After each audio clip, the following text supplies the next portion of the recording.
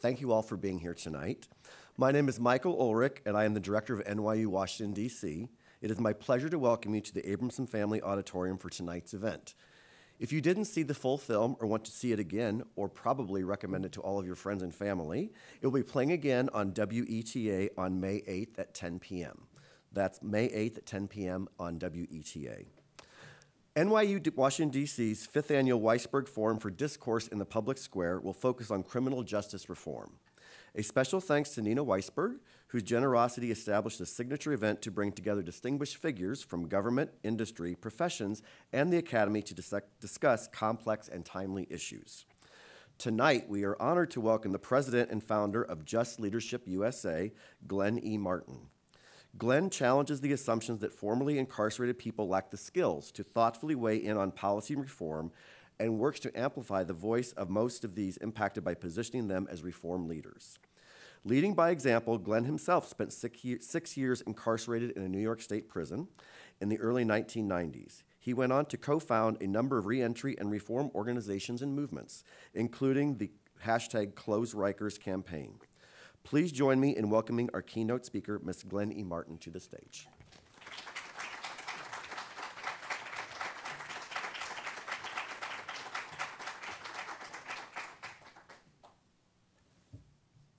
Good evening. Let me try that again. Came all the way down from New York. Good evening. How's it going? So I'm glad to be here. I remember sitting with Bill Moyers shortly after this film was made and reviewing the film and saying a couple of things to him. One, I remember I said, every story in this film rings true to me based on my experience in the criminal justice system.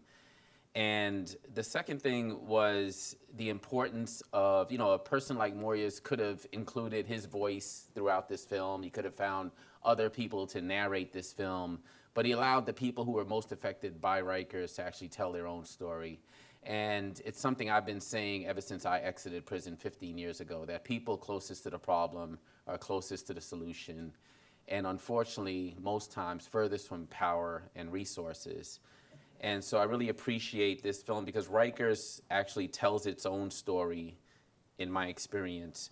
So some of the things that don't show up in the film that I think are important, and then I'll try to give you a sense of why I'm the speaker for this evening and talk a little bit about the work that I do. 11 million admissions happen in our jails in this country each year. So we talk about 2.3 million people in prison. We talk about 70 million Americans having a criminal record on file. We talk about the 630,000 people who exit our criminal justice system each year, and often the type of human carnage that is caused by our jail system gets lost in this country. Those 11 million admissions that happen each year. And here at Rikers, when I was at Rikers, there were 22,000 people. Today, there's about 8,000 people there on any given day. And yet, you lose sight of the type of, the amount of harm that's caused by Rikers if you don't take a look at the churn, the actual amount of admissions. And at Rikers, it's about 62,000 each year.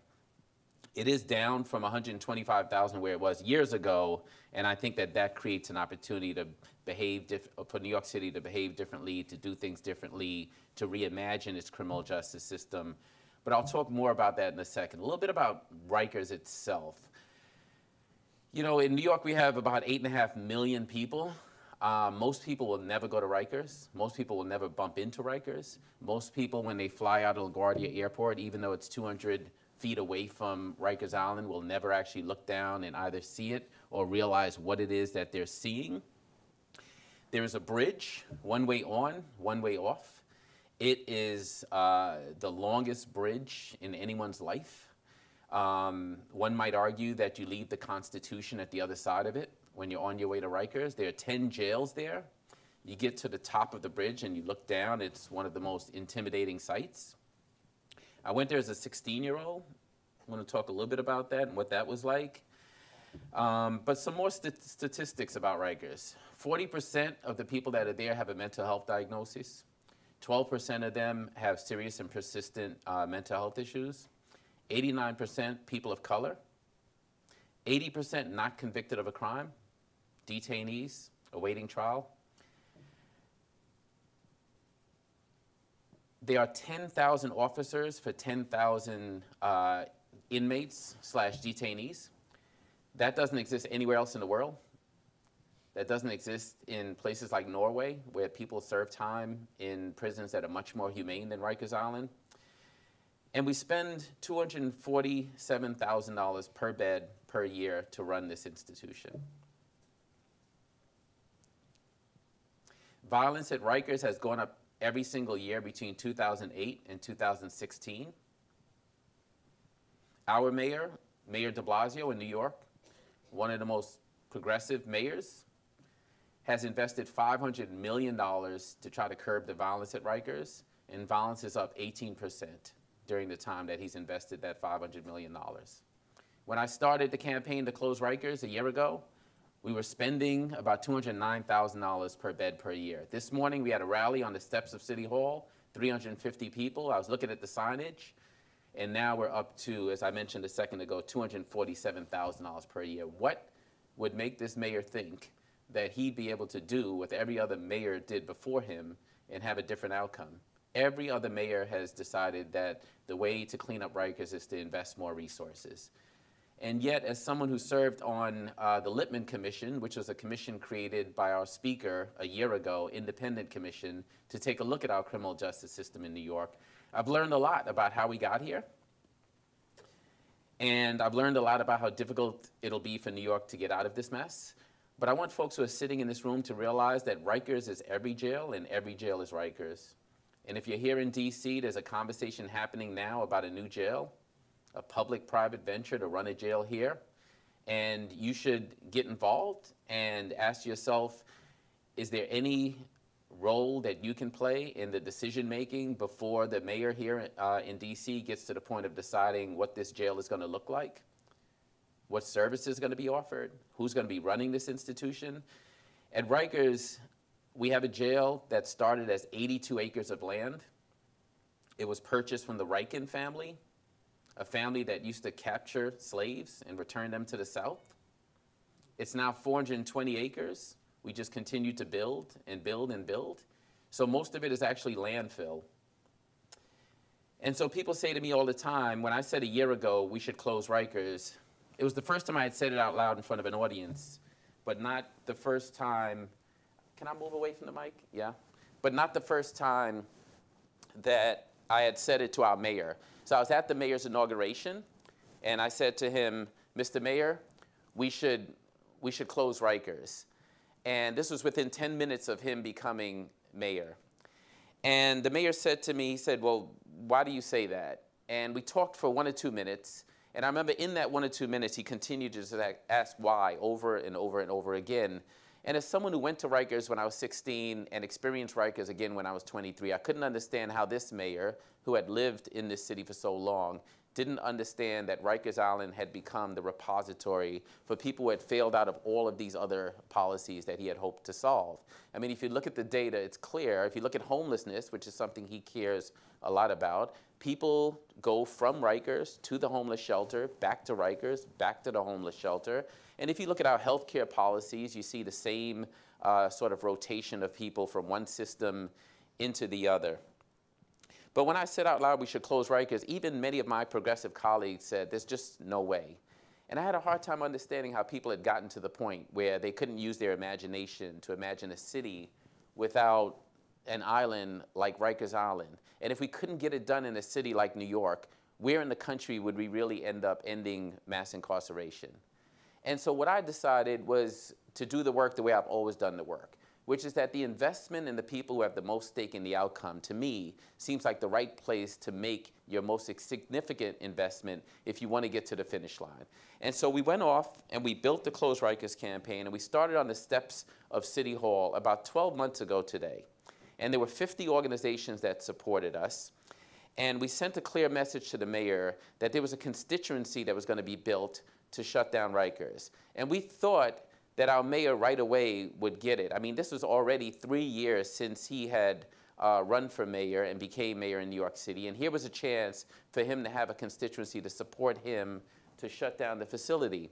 And yet the mayor said that it was a noble cause, but that he would continue to invest in Rikers. And we said to ourselves, well, then we need to create a situation that makes it politically unstable for the mayor to continue to do so. And so we took the voices of people who had served time on Rikers, and we created an opportunity for them to appear in front of audiences like this, for them to appear in front of the media, for them to tell their stories. And we found that the media responded, that the media paid attention, that the media wanted to hear these human stories. And every time we asked these folks to come together to send a message to the mayor, they showed up. But why wouldn't they? Because they had the most stake in the outcome of this place shutting down.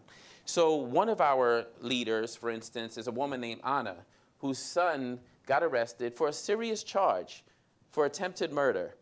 And he was on Rikers Island. He spent 6 years on Rikers. I think that came up in the film before, where people think of jail and they say, well, people stay at jail for a few months to a year.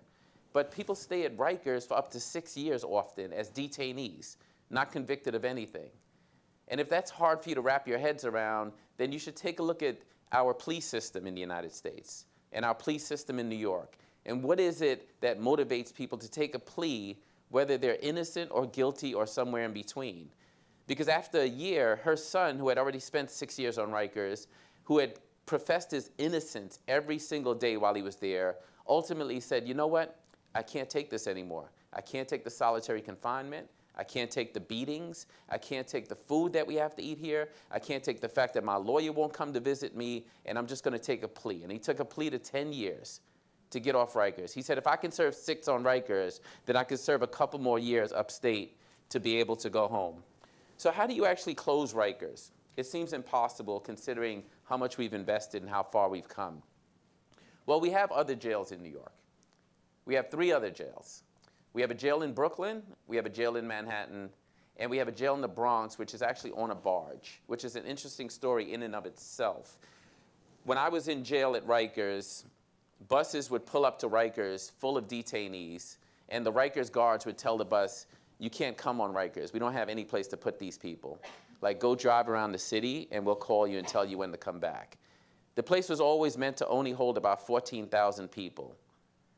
When I was there were 22,000. Imagine what that was like, being in a situation like that. All of these facilities are outdated. 65% of them were supposed to be taken offline a long time ago. So how did we get the one in the Bronx? Because the commissioner at the time, when we had 22,000 people, knew he needed another jail and didn't want to deal with the land use issues in New York, what it takes to site a new jail, and decided he would just build a jail on a barge and float it all the way up from New Orleans to New York and park it in the Bronx. It was supposed to be offline 20 years ago. It continues to sit there.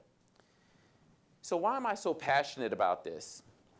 At age 16, I got arrested for shoplifting in New York. It's not a serious charge, but I think a judge wanted to teach me a lesson. And so he decided he would give me $1,500 bail and send me to Rikers Island. He taught me a lesson, all right.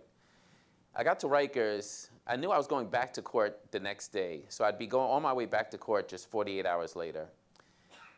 And when I got to Rikers,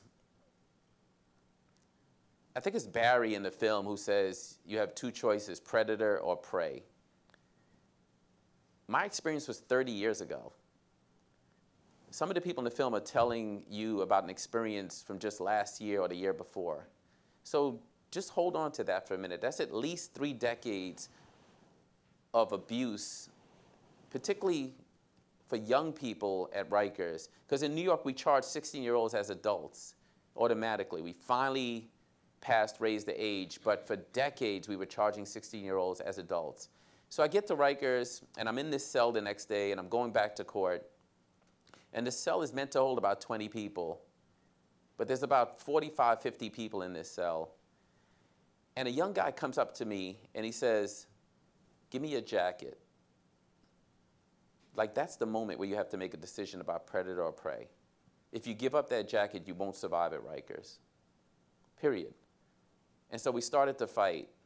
And it felt like minutes, but it must have been just 30 seconds. He and I are fighting. Then I realize I'm fighting 3 or 4 people. And then I feel a sharp pain in my back, and then in the back of my head, and then here in my neck. And he had a pen that was melted and fashioned into a knife, and he stabbed me the last time and left it in my neck. And as I emerged from that fight as a 16-year-old, as a child, he was a child, I was a child. I know we use language like inmate, convict, offender, detainee. We were children. I emerged from that fight knowing I could survive on Rikers. And the most difficult part of it wasn't the fight itself, because it's what I needed to do to show other people on Rikers that I wasn't going to allow anyone to take advantage of me. The most difficult part was the correction officers outside of the cells, chuckling, laughing, and then finally coming in and pulling me out of the cell to put me in another cell and saying to me, if you want medical care, we'll get you medical care, but you won't go to court today. And you might be labeled as a snitch, and you got to come back here tonight and deal with those guys. So that's what that judge taught me, sending me to Rikers. That's what I remembered. Fast forward 6, 7 years later, I end up back on Rikers. I got a more serious charge this time. I'm going across the bridge.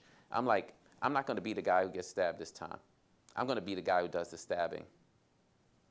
And I remember getting to Rikers, and I remember right away learning how to play the games. I was into gambling. I was using drugs. I was paying correction officers to bring me food, to let me go down the hall. I had one correction officer. So you hear about all the violence on Rikers.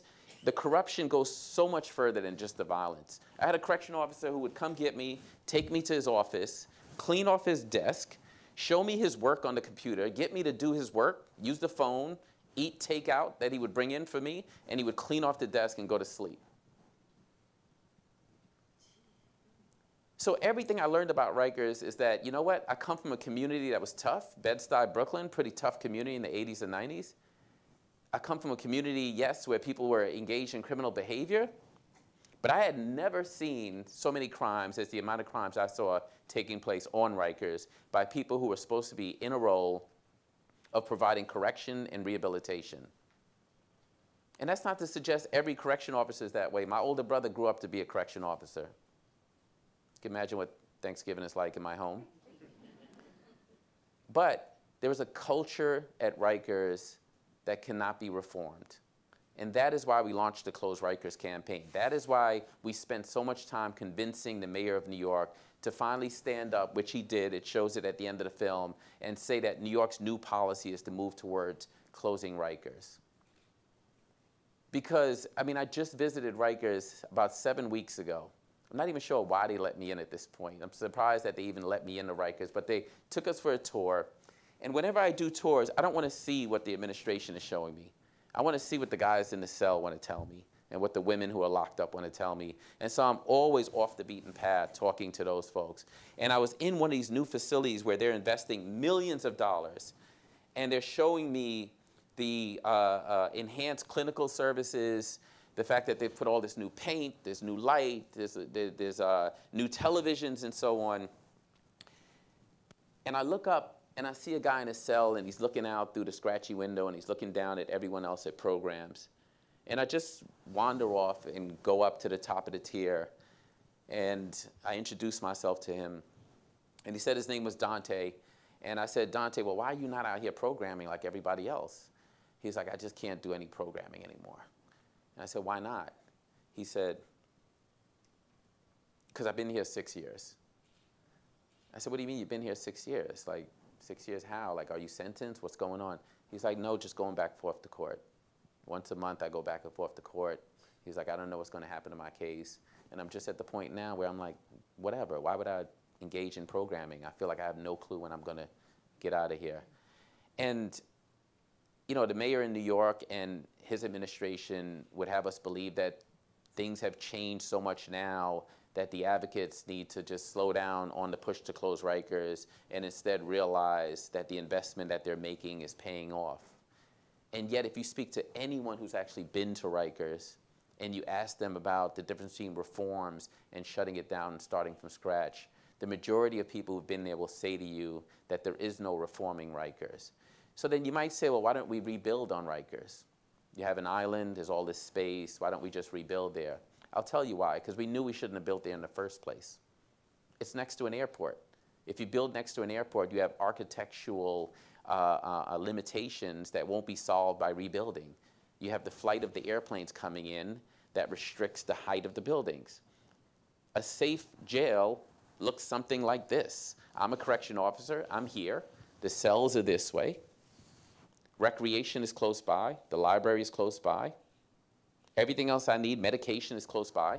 But that's not what Rikers looks like. Most of the buildings are flat, linear, long hallways with 50 cells. So even if you rebuild on Rikers, what you're going to end up rebuilding is architecturally a facility that is antithetical to a safe jail, to what we know creates a safe jail. And so that's not just for detainees, that's for correction officers. The knee-jerk reaction of the correction union to the Close Rikers campaign in New York, I'm baffled by it. Because if we have smaller, safer, cleaner, more humane jails in New York City, then they benefit from it also. So how do you get to the finish line? I'm sure we'll talk more about it, but I want to talk about the Lippman Commission for a minute. So last year, I said it was a lonely place when we said we should close Rikers. One person who stood up was the Speaker of the City Council, Speaker Melissa Mark Viverito, and she said, yes, we absolutely should close Rikers. And she always spoke from a place of values. And it wasn't the politically sort of correct thing to do at the time. It didn't score her any points. And yet, she continued to stand up and say, this is the right thing to do, that this facility that turns out so much harm shouldn't exist in our names. And that if you even care about victims, if you say to yourself, well, those are people who committed crimes, what about the victims? That Rikers Island turns out more victimization than any other community in New York.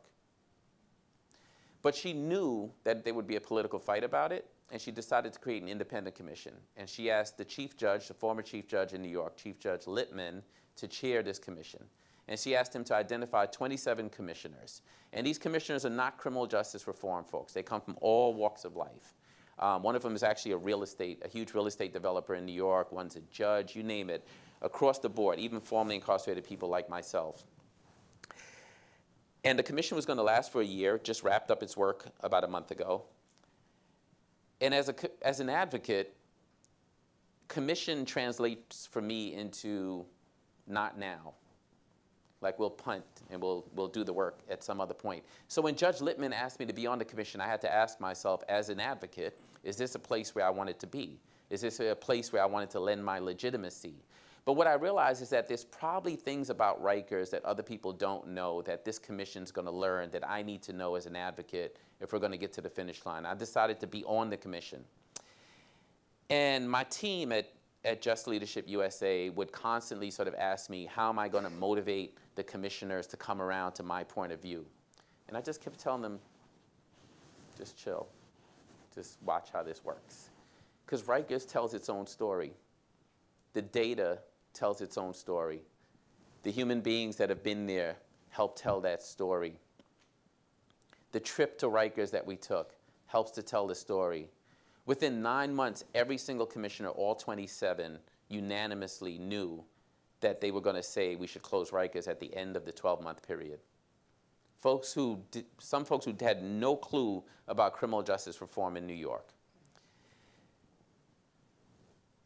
So as an advocate, I was able to sit back and watch how, if we combine good data with good organizing, we could get more and more New Yorkers to understand that this place shouldn't exist. So we have the mayor now saying close Rikers. We have the Speaker of the Council saying so. We've gotten half the council members to say so. We have the controller in New York saying so. We have the governor saying so. And we have tens of thousands of New Yorkers saying so. But Rikers is still open. And there's been no evidence that we're actually moving towards closing Rikers. So the question is, how do we get there? Well, you have to cut the population in half. When people say, how do you do that? I say to them, we've already done it. When I was there were 22,000 people. Today, there are 10,000. When people say, well, how do we get to half? I say to them, how about Dante sitting in that cell for 6 years? Forget about what he did. Can we just get him to justice more quickly? Turns out there's about 2,000 people sitting on Rikers, where if we had true speedy trial in New York, they'd get to justice more quickly. Forget about what the outcome is going to be. Let's just get them to justice more quickly. Bail reform. We have 9 types of bail in New York. All types. Credit card, unsecured bail, all these different ways that judges can give bail. You know what poor people get? Cash bail. So tons of people are sitting on Rikers with bail of less than 2,000. So it's another way to bring the population down by over 1,000. So the first 4 recommendations of the Littman Commission actually get you to the point where you cut the population in half. And the other 20 plus, I would argue, can probably get you even further.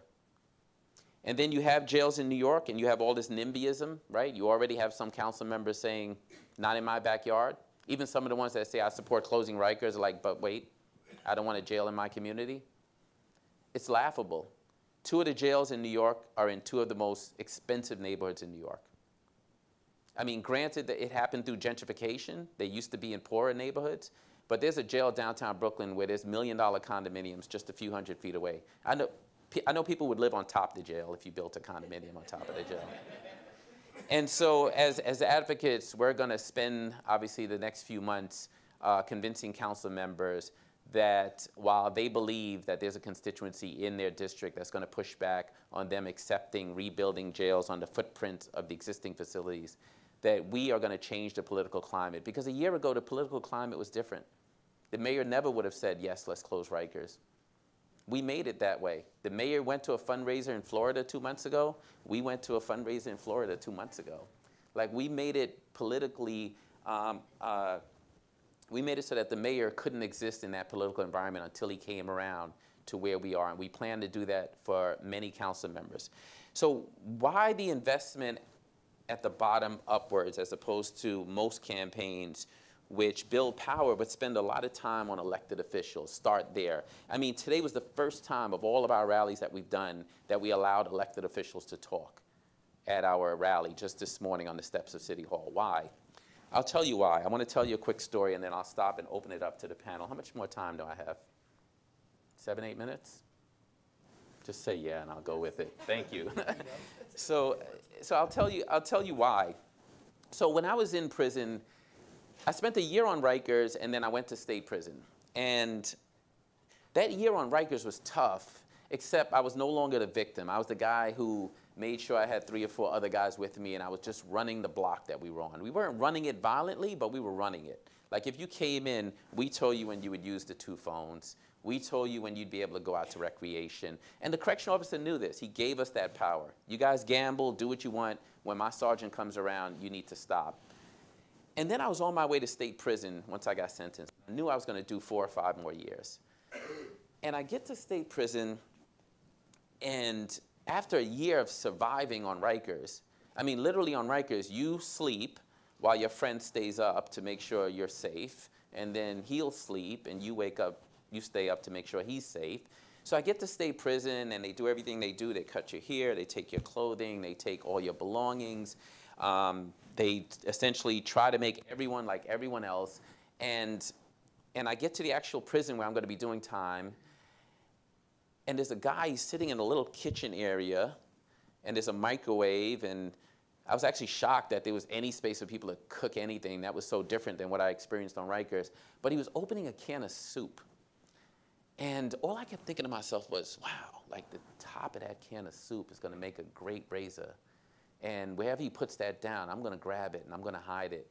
Because if you actually take the top of a can and you bend it in half and you cut someone with it, they can't close it because there's 2 openings side by side.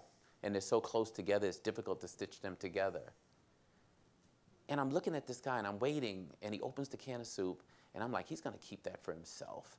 And he takes the top of the can of soup, and he throws it in the garbage, and he eats soup. And that's it.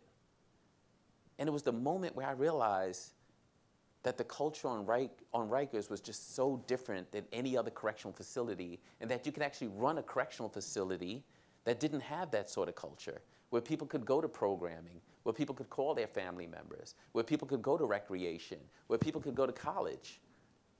I went to college while I was in prison, in that very same prison. And yet there were all these moments in prison that I always tried to hold on to, and I'll tell you 3 of them and then I'll stop. One was the guy who said to me, wow, look at your grades, you should go to college. That didn't happen for me in Bed-Stuy, Brooklyn, didn't happen on Rikers, happened in prison. The college degree was important. I got to tell you, this person telling me to go to college was equally, if not more so, important. No moments like that exist on Rikers Island. There's no compassion on Rikers Island. Even correction officers who came there wanting to do the right thing realize that they put themselves in danger if they show compassion towards the people who are serving time. 2 other moments in prison. In New York, when you get transferred from one prison to another, you stay in other prisons on the way up to whatever prison you're going to. And I get to this prison called Auburn, upstate New York, and it's the middle of winter, and I'm in the back of a bus, and I'm shackled with 40 other men of color, and we're being delivered to this prison. And we're in this beautiful little town, postcard, and the last thing I remember seeing was this gas station, this just small, quaint Main Street gas station, and then the bus makes a left, and you turn into one of the most foreboding prison walls you've ever seen in your life, with tall towers, and it's old, and it's weather-beaten, and there's these 2 huge metal doors that are rusted out, and there's like this dark cloud on top, and like a lightning bolt coming down. Just want to make sure you're paying attention. And the bus pulls into the prison, and we're all walking like this, and you're walking slowly, and they start taking the shackles off and putting us all in these cells. And it's a long row of cells similar to Rikers. And I get into the cell. This is at the time when New York's prisons were double bunked, meaning as soon as you walk into a cell, there's going to be someone else in that cell. And I walk into the cell, and I hear the door slam behind me. And it's really dark, but I can see a guy sitting on the bottom bunk. And he immediately starts talking to me before I even say hello. And I'm scared to death, but I figure I'm just going to engage him and start talking to him. And within a couple of minutes, I learn his name. His name is Arthur. And we start talking to each other. And it turns out Arthur was convicted of a drug crime when he was 16. He was now 34. He got offered 15 to life. He didn't take it. He went to trial. He ended up with 25 to life. And so he was 3/4 of a way into that. So he was still relatively young. I remember the paint peeling off the wall. I remember the windows being open in front of the cells. It was freezing upstate New York, and the guards would keep the windows open as a way to just make it even more miserable. You have one thin blanket. And I knew I was going to be with Arthur for 3 days because I got there on a Friday. And on Saturday morning, I feel my glands start to swell, and I start coughing. And Arthur says to me, he says, "You're getting sick." And I was like, "Yeah, I'm getting sick." And he said, "Do you want me to make you a cup of tea?" And I was like, "Okay, Arthur." Like when I walked in here, you were talking to yourself. You want to make me a cup of tea, you go right ahead. He's like, "Okay, well, just look out for the correctional officer." And so I get up and I go to the gate and I'm looking for the correctional officer, and Arthur just jumps up and springs into action. And he takes a bottle like this, and he ties a string to it, and he hangs it from a light fixture in the cell, and he rips the mattress off the bunk and leaves the metal part of the cell. Asks me to give him the toilet tissue, and he takes the toilet tissue and he wraps it really tightly and puts it under the bottle. So the bottle now is hanging from a string over the tissue. Takes a pencil and puts it in the outlet in the cell and heats up the lead and lights the toilet tissue on fire. So now the bottle is spinning over the toilet tissue, and it begins to melt, but it doesn't burst, and the water in it begins to boil. And he takes it off the string, and he rips open his lapel, and he pulls out 2 tea bags, and he puts one of them in the bottle, and he hands me the bottle, the cup of tea. Why do I tell that story? I always tell it. I tell that story all the time. Why? Because here's a person that's in the middle of a system that's meant to crush everything about him, his hope, his dreams, his vision, his future, everything. And within 24 hours, he found enough compassion to make me a cup of tea in that cell. But also, for people who have a hard time wrapping their heads around, well, why should we do anything for the perpetrator of a crime? I mean, think about that sort of human capital sitting in our prisons every single day. And so when I think of where to make my investment to undo a place like Rikers, for me the answer is really easy. Like, we lock up some of America's best and brightest. And until we start telling a new story about who we lock up and why we lock them up, places like this will continue to exist in the most progressive cities in New York with some of the most progressive people going to sleep at night. Because if it's not about Arthur, and it's just about inmates and convicts and offenders and prisoners and detainees and all the other language given to us by the system to refer to people in the system, then why should we show compassion? It's not a brother, an uncle, an aunt It's not somebody who has enough compassion to make tea for a person he's just met. And so as you walk away from this conversation that we're going to have today, I want you to think about that. I want you to think about what narratives you have in your own mind about people who get locked up in this country. And how does that get in the way of you exercising whatever privilege you have to undo this? Because I guarantee you, a place like this doesn't shudder unless people who have more privilege than the people who are represented in this film stand up and say, not in my name. And so that's what I hope you take away from tonight, that there are people like me, there are people like the folks in this film fighting hard so that other children don't suffer, so that other 16-year-olds don't end up here. But we don't get to the finish line unless folks like the people in this room decide that this is some place where you're not just going to identify your privilege and step away from it, but you're going to identify it and wield it in the name of justice. Thank you.